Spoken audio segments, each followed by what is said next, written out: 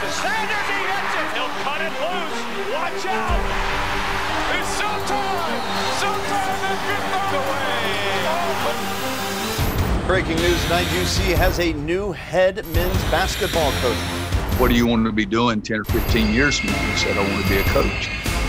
Coach Wes Miller. Coach Wes Miller. Wes Miller from UNC Greensboro. As soon as we get there, I'm coming straight to you. Okay, my man, I'll see you in a minute.